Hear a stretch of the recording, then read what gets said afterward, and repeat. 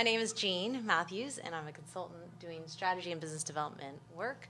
I work with clients such as Adult Swim and Pocket God, Harmonix that created Rock Band, and Play First that does Diner Dash, etc.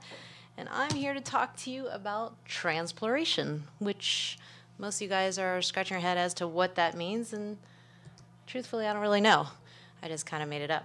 But it seems today like most people are taking the word trans and sort of putting something with it to sound clever. So whether it's transmedia or transplatform or microtransaction, it seems to work. So in my mind, transploration is the idea of blending words. No, I don't know what happened there. Exploring trans-platform opportunities and giving you transploration. So you have companies that have come out on mobile and social and console, et cetera, and they're looking at new opportunities across the board. And so it seems like everyone is doing it. You have figurines, plushies, and toys, even board games, and up in the other corner there you have even an Angry Birds cookbook.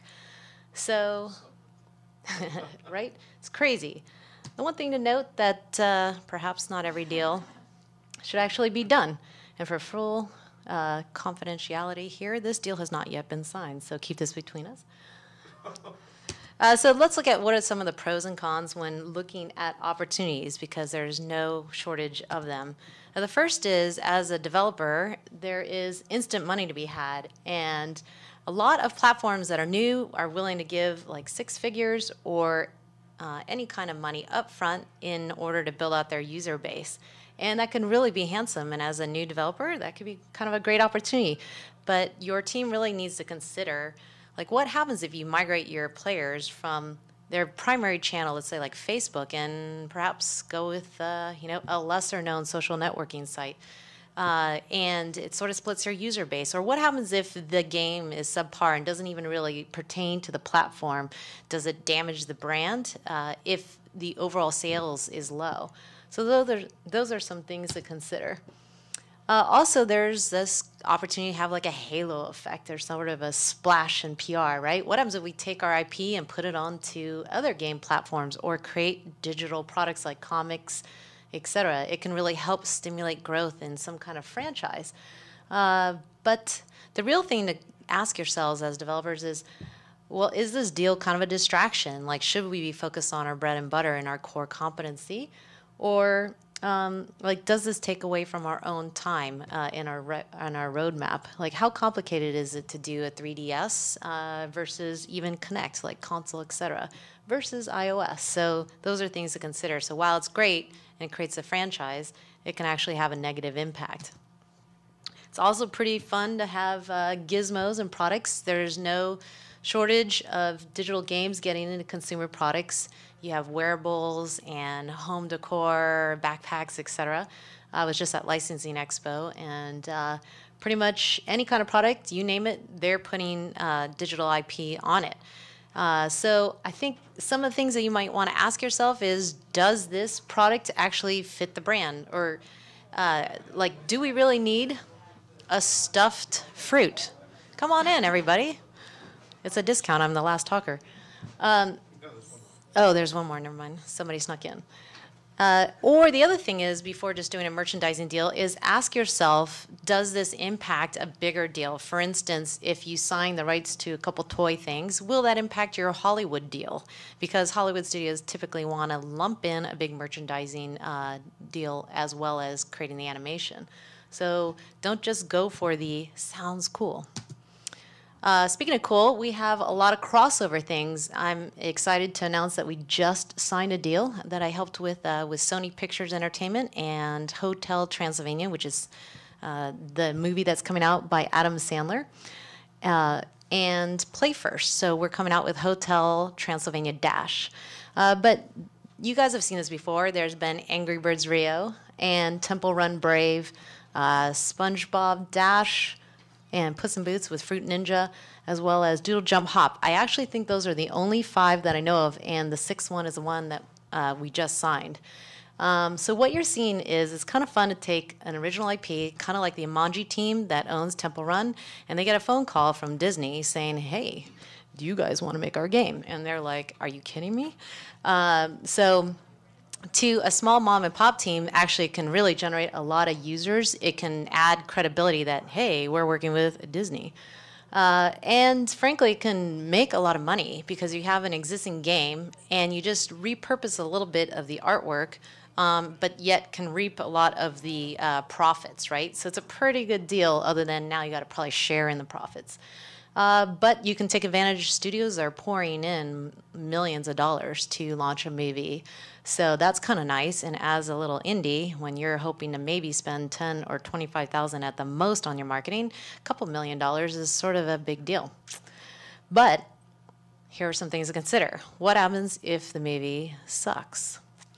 And that impacts negatively your game and your reputation. So you have to be careful about that. The other thing is, does that film or TV really line up with the essence of the game? Does it have the same sensibilities, or does it kind of rub the wrong way? There's a lot of what you call brand transfer value, and the marketing people might know what that means, where the game sort of takes on the value of the movie reputation and vice versa. The movie reputation takes on a little bit of the value of the game. So Angry Birds Rio was a situation where they both kind of rubbed off on each other. So you need to be aware of that if one of the partners isn't of the quality that you hope for. And also note that pretty much films, you have to be careful in that sometimes they're great and they're blockbuster and you hope you sign with that one. But as we all know, it can go a huge spike and then drop off just as fast. TV properties, I would say, tend to have a little bit longer of a shelf life. But you have to be careful. Again, if you associate and come up with that game, you probably know you're going to have quick sales and then sort of like wane over time. Number 5, it's always cool to have like new turf in looking at new markets and territories. Everybody has their eye on China with the explosion of growth there. So it might be nice to augment with a partner who knows what the hell is going on over there. But there are things to consider as well, is how good are they, frankly, in distributing in that territory? Do they have already evidence that they are a powerhouse there? What localization efforts will they need to do? And will they pay for the costs, or is that part of the deal and you'll have to pay that back before earning any revenues? Does your game even make sense for that territory? Like, do you think they're going to like fuzzy little something or others or not? Does it fit? I'd worry a little bit about the reporting. Are they going to be transparent about it, or are they going to be in some remote country over there and you have no idea what's going on and they really never quite get back to you, etc.? And also, watch for the Q&A. We've done deals before where we've thought, oh, this is a fantastic partner. Pretty soon, my clients are sitting there on every single device doing their own testing, which is really painful, because if a user has a bad game experience and they tweet about it or they blog about it, whatever it is, it looks bad on our brand. And so when it's your baby, you really care. And like I said, my clients were on every single Android device and checking to see what is working and what's not. It was actually a really painful deal. Number 6 is a big one, is aggregating and sponsorships. We're all trying to look at how else to make money, whether it's in freemium, premium, what are the different business models, etc. And something that's really kind of working is people are dabbling into in-game sponsorships or advert gaming or so. A company that's done really well with this is Cardtown. They're a Facebook game. It's kind of nice because they have an advertising agency called C Games, or C Studios. And they basically have tied in like a Toyota integrated into Cardtown itself, or brands like NASCAR, and they've received a heavy sum of money to have these cars associate and trick out your Prius, or go to the NASCAR track, etc. So that's fantastic. You see Zynga actually has hired people in the marketing area that are focused on integrating brands. They have 5 different chip brands that each one of those has a QR code that gives you exclusive content into Farmville, Cityville, or Castleville.